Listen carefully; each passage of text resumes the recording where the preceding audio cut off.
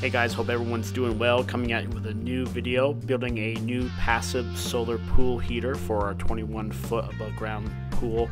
Check out my previous DIY pool videos if you want to see that.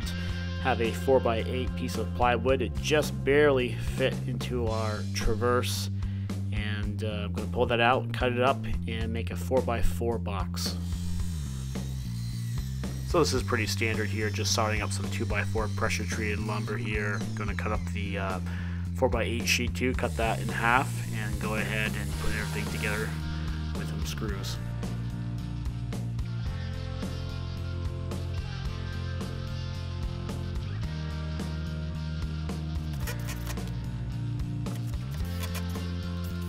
So as you can see here, I got everything all finished up here with the 2x4s and the plywood. Everything's been screwed down and I'm ready to go on to my next step. It's pretty straightforward here, building this 4x4 box, and this is just the shell for the solar pool heater.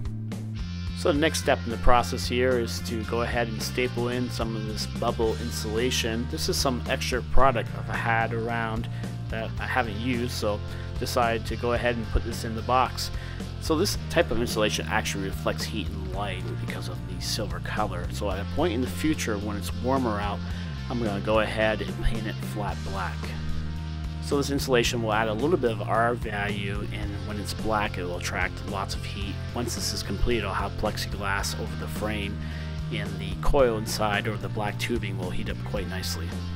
This insulation is very easy to work with. As you can see, with a standard pair of scissors, I'm just cutting it up and cutting it to the dimensions of the box. So I've gone ahead and completed the box here as far as placing the insulation, cutting and stapling everything together. I'm going to go ahead and put some heat tape, silver heat tape, between the seams at a later point when it's warmer out. You can see I got the 1/2-inch black irrigation tubing in. Looks pretty good here. I have about 100 to 200 feet I like to get into the box. I'm going to wait till it's a little bit warmer so it's a little bit more pliable and easier to work with. This is just going to coil around inside the box.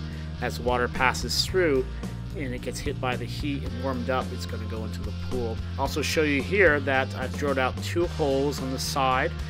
This is where the tube will enter and exit the box as cold water comes in and hot water exits the pool heater. Now as you can see, it's lots of snow outside. When I started this project, it was like 60 degrees at the end of February.